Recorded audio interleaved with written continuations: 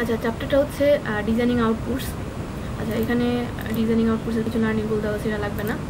Output device, আচ্ছা আমার কী কী মানে আউটপুট থাকবে একটা ডিভাইসগুলো, যেমন আমার হার্ডওয়্যার আছে, সফটওয়্যার আছে, এগুলি মানে কী কী আউটপুট থাকবে। তো হার্ড কপি ডিভাইসের আউটপুট কি? প্রিন্টার্স, মানে আমরা যেটা প্রিন্ট করি সেটা হচ্ছে আমার হার্ড কপির আউটপুটটা। সফট ডিভাইসের আউটপুটটা কি? Video display. মাল্টিমিডিয়ার আউটপুটগুলি কী কী? Text, audio, graphics, video. মানে আমার আউটপুটগুলি কী কী, হার্ড কপি, সফট কপি, মাল্টিমিডিয়ার আউটপুটগুলি কী কী, সেইগুলি হচ্ছে এটা।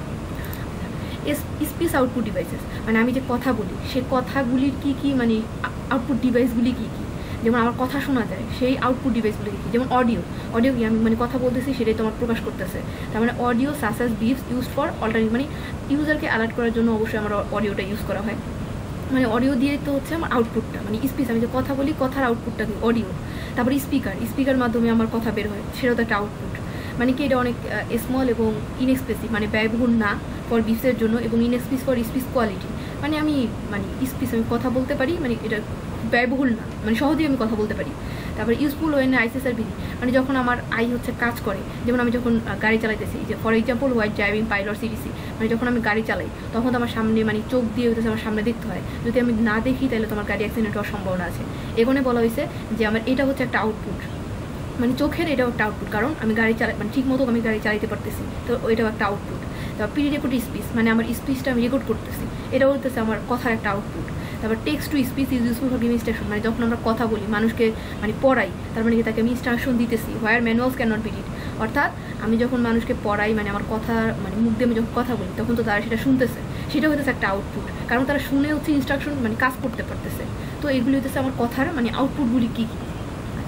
এবার অবজেক্টিভস অফ আউটপুট ডিজাইন, মানে আমি একটা আউটপুট ডিজাইন করবো, সেটার অবজেক্টিভগুলি কী কী, মানে আমার কী কী লাগে।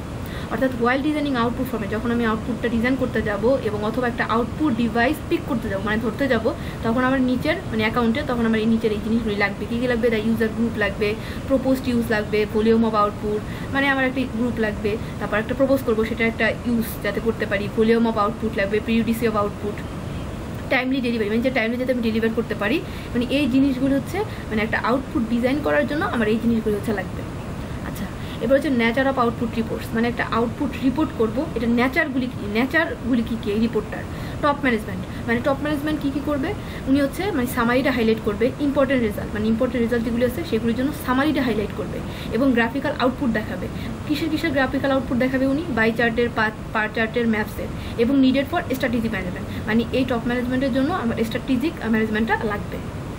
মানে আমি একটা কোনো জায়গায় কাজ করতেছি, সেই কাজের ওই জায়গায় সবার উপরে ম্যানেজার থাকবে, তারপর মিডল ম্যানেজার থাকবে, এবং সবার লাস্টে অপারেশনাল ম্যানেজার থাকবে। সেটাই কথা বলছে যে একেবারে টপ ম্যানেজমেন্টের কাজগুলি কী কী, যে জাস্ট সামারিটা হাইলাইট করবে উনি, তারপর গ্রাফিক্যাল আউটপুটটা দেখাবে, বাই চার্ট, পার চার্ট এবং ম্যাপের মাধ্যমে গ্রাফিক্যাল আউটপুটটা দেখাবে, এবং স্ট্যাটিক ম্যানেজমেন্টের দরকার হবে এইটার জন্য। আচ্ছা, মিডল ম্যানেজমেন্ট কী করবে? উনি এক্সেপশন রিপোর্ট, মানে রিপোর্টটাকে বর্জন করবে, উনি রিপোর্টের কাজ করবে না। রিডিউসড আউটপুট ভলিউম হচ্ছে মানে ভলিউমটা হচ্ছে মানে কমাবে, আউটপুট ভলিউম যেগুলি সেটা হচ্ছে উনি কমাবে। আর নিড ফর ট্যাকটিক্যাল ম্যানেজমেন্ট, এটার জন্য ট্যাকটিক্যাল ম্যানেজমেন্ট আমার দরকার।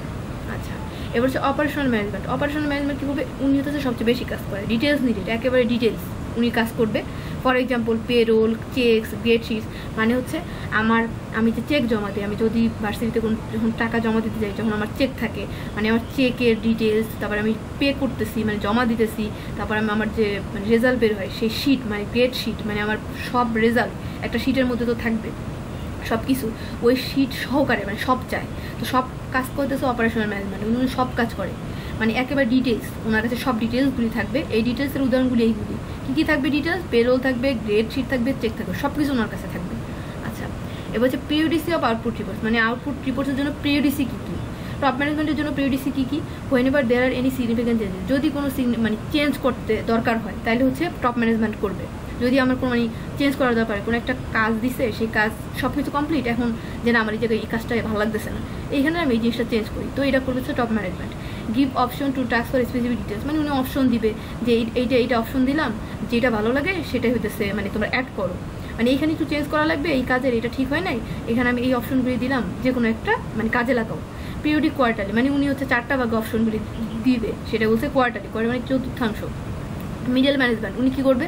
সেন্ড ডেইলি এক্সেপশন, মানে ডেইলি উনি যা যা মানে কাজ করেন মানে বর্জন করছে, ধরো একটা রিপোর্টের মধ্যে সব রিপোর্ট ঠিক আছে, এখন কোনো জায়গায় ঠিক নেই, তো উনি ওইটা ঠিক করছে যে হ্যাঁ এই জায়গায় একটু ঠিক না, এই জায়গায় সুন্দর করে করতে হবে। সেটাই বলছে যে সেন্ড ডেইলি এক্সেপশন, মানে উনি প্রতিনিয়ত রিপোর্টের কী চেঞ্জ করতেছে সেইটা হইতেছে বর্জন করতেছে, যে এটা বাদ দিতেছে ওইটা উনি করবে। Provide summary on terminal with option two load gate details or request, মানে একটা টার্মিনালের সামারি প্রদান করবে। প্রোভাইড সামারি অন টার্মিনালের একটা সামারি প্রদান করবে উনি।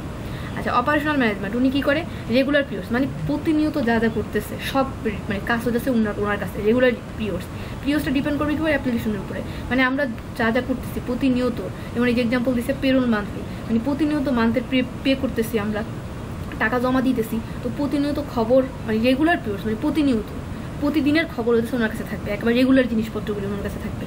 আচ্ছা, এবার designing of operational output reports, কি আমরা একটা রিপোর্ট তৈরি করব, সেই রিপোর্টের উপরে কেমন থাকে, যেমন উপরে একটা হেডিংস থাকে, নিচে থেকে ফুটার থাকে।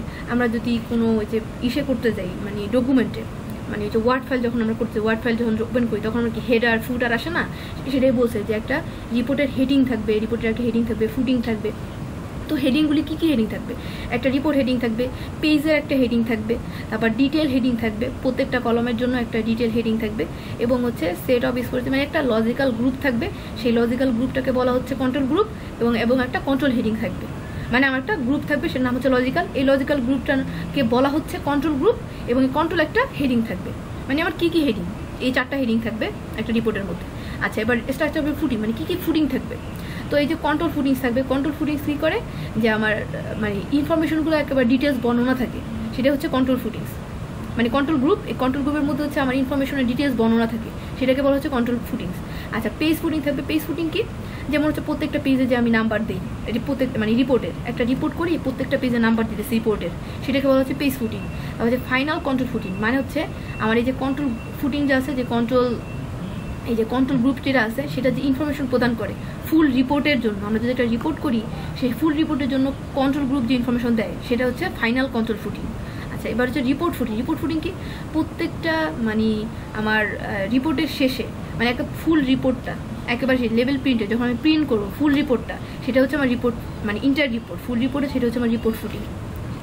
এখানে 4টা footing, control footing, page footing, final control footing এবং রিপোর্ট ফুটিং, এ হচ্ছে ফুটিংয়ের জন্য। আচ্ছা, তারপর এগুলি লাগবে না। Print chart. প্রিন্ট চার্টটা কি, print chart use by analyse to develop paper report format, আমার পেপার রিপোর্ট ফরম্যাট, আমরা যদি একটা রিপোর্ট বানাই, যদি একটা পেপার রিপোর্ট বানাই, তো পেপার রিপোর্টটা ডেভেলপ করার জন্য প্রিন্ট চার্ট ইউজ করা হয়, আমরা প্রিন্ট চার্টটা ব্যবহার করি। তো প্রিন্ট চার্টটা আমরা কীভাবে ব্যবহার করি, অনেক ল্যাঙ্গুয়েজ ইউজ করি, language available to describe paper report format, একটা রিপোর্ট যদি বানাই সেটা অবশ্যই একটা ল্যাঙ্গুয়েজ দিয়ে হবে, সে বলছে ল্যাঙ্গুয়েজেস অ্যাভেলেবল, যে কোনো ল্যাঙ্গুয়েজ দিয়ে আমি একটা পেপার বানাতে পারি। এবং পেপারটা কে বানায়, এই report generation programme creates report, একটা রিপোর্ট জেনারেশন প্রোগ্রামটা হচ্ছে এই রিপোর্টটা তৈরি করে।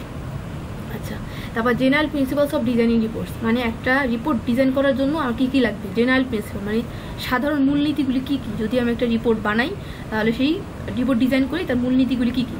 আচ্ছা, should be able to read left to right, top to bottom. আচ্ছা, কথা হচ্ছে যেমন ধরো আমি যাতে পড়তে পারি, রিপোর্টটা যাতে আমি উপরে নিচে পড়তে পারি, রিপোর্টটা যাতে আমি পাশাপাশি পড়তে পারি, একটা পেজে যদি রিপোর্টটা থাকে যাতে আমি পাশাপাশি পড়তে পারি, উপরে নিচে পড়তে পারি, সেটাই বলছে এখানে যে left to right, top to bottom, উপর থেকে নিচে এবং পাশাপাশি আমি যাতে পড়তে পারি। Easy to find important details, আমি যাতে রিপোর্টের মধ্যে অনেক ইম্পর্টেন্ট জিনিসগুলো সহজে খুঁজে বের করতে পারি। কি এর মাধ্যমে, যেমন হচ্ছে আমার এই যে এইখানে যদি আমি দেই, এখানে যদি আমি দিই, এখানে হোমের মধ্যে, হোমের মধ্যে যদি আমি এখানে দেই, আচ্ছা এই যে এইখানে যে আমার হোম স্ক্রিনের মধ্যে এইখানে যে আমার এখানে আসতেছে না, যেমন অনেকে যেমন এখানে যে এই পয়েন্টটা, এই পয়েন্টটা, এই পয়েন্টটা, ছোটো ছোটো ছোটো ছোটো পয়েন্ট, এটা হচ্ছে আমার কি পয়েন্ট। সেটাই বলছে যে এইখানে যদি আমার কি পয়েন্টগুলি থাকে, ইজি টু ফাইন্ড ইম্পর্টেন্ট আইটেমসগুলোর কাছাকাছি এই ছোটো ছোটো কি পয়েন্টগুলি যাতে আমি দিয়ে দিই, যাতে আমি সহজে খুঁজে বের করতে পারি। ইজি টু ফাইন্ড সহজে যাতে খুঁজে বের করতে পারি। অল পেজেস নাম্বার, প্রত্যেকটা পেজে নাম্বারিং করতে হবে, রিপোর্টের প্রত্যেক পেজে নাম্বার করতে হবে, একটা হেডিং দিতে হবে এবং অবশ্যই ডেট দিতে হবে একটা রিপোর্টের মধ্যে। আচ্ছা, অল কলামস লেভেল, কলামগুলো সুন্দর করে লেভেল আকারে সাজাতে হবে। কি এসেনশিয়াল ডিটেলস, আমার ইনফরমেশনগুলো জাস্ট এসেনশিয়াল ইনফরমেশনগুলি রাখতে হবে, আমি বেশি বড় ইনফরমেশন দিব না, অনেক ভেজাল অনেক কিছু আমি অ্যাড করবো না, জাস্ট যেগুলি আমার দরকার জাস্ট সেই ইনফরমেশনগুলি দিব। Proper use of control footing, control ফুটিংটা সুন্দর করে ইউজ করতে হবে। পেজ অ্যান্ড রিপোর্ট ফুটিংটা সুন্দরভাবে ইউজ করতে হবে, control footing, page and report ফুটিংয়ের আগে যেগুলি দেখালাম যে ফুটিংগুলি থাকে, এগুলো সুন্দর করে ইউজ করতে হবে। স্পেস ফর, আছে একটা সিগনেচারের জন্য একটা স্পেস রাখতে হবে যদি দরকার হয়, if needed. Space for end of report signature, একটা রিপোর্টের শেষে একটা সিগনেচারের জন্য একটা স্পেস রাখতে হবে যদি আমার দরকার হয়। আচ্ছা, ডিজাইনিং অফ স্কিন, একটা স্কিন ডিজাইন করতে আমার কী লাগে, ধরো একটা ইন্টারেক্টিভ ইউজ করা হয় স্ক্রিন ডিসপ্লের জন্য। আমার স্ক্রিনটা মানে এই যে একটা স্ক্রিন, এই স্ক্রিনটা ডিসপ্লে করার জন্য আমার কী লাগবে, একটা ইন্টারেক্ট ইউজ করা হয়। তারপর স্ক্রিন সাইডটা প্রিন্টারের চেয়ে স্ক্রিন সাইডটা ছোটো হবে, মানে আমরা যখন প্রিন্ট করি তখন কিন্তু আমার উপরে একটু জায়গা থাকে, নিচে একটু ফাঁকা জায়গা থাকে সাদা সাদা, তার মানে আমার প্রিন্টারের থেকে আমার স্ক্রিনটা ছোটো হবে। যেমন একটা পেজে মানে ডকুমেন্টের একটা পেজে 24টা লাইন হবে এবং প্রত্যেকটা লাইনে আবার 80টা কোল হবে। আচ্ছা, প্রিন্সিপাল অফ লেআউট মানে লেআউটটা সুন্দর মানে পরিমাণ মধ্যে যেটা দেওয়া থাকবে লেআউটটা ওইভাবেই দিব যাতে আমরা সুন্দর করে পড়তে পারি। Provision made of button sketch, আচ্ছা আমার সুন্দর করে মানে ব্যবস্থাপনা সুন্দর করে তৈরি করতে হবে প্রথম পেজটা, কারণ প্রথম পেজটাই তো মানুষ দেখলে ইমপ্রেস হয়। প্রথম পেজটা আমার সুন্দর করে তৈরি করতে হবে যাতে আমি কন্টিনিউ করতে পারি, ডিটেলসটা সুন্দর করে পেতে পারি এবং এক্সিট সহজে করতে পারি। আচ্ছা, নাও এর screens R design with buttons, আচ্ছা বর্তমানে হচ্ছে বাটন ইউজ করা হয়, গেট, ডিটেলস, কন্টিনিউ এবং এক্সিটের জন্য বাটন ইউজ করা হয় বর্তমান রিপোর্টে। যেমন বাটনগুলি কীরকম, এই যে এরকম, এই যে ডিটেলসের জন্য একটা বাটন, কন্টিনিউর জন্য একটা বাটন, এক্সিটের জন্য একটা বাটন, মানে এইভাবে বাটন ইউজ করা হয় যাতে আমি মাউস দ্বারা সহজে ক্লিক করতে পারি এবং এক একটা জিনিস পেতে পারি। এই যে এখানে সেটাই লিখছে যে এই যে which can be click using a mouse, মানে মাউস দ্বারা আমি ক্লিক করলেই যাতে গেট, ডিটেলস, কন্টিনিউ এবং এক্সিট পাইতে পারি। এই যে এখানে সেটা লিখছে।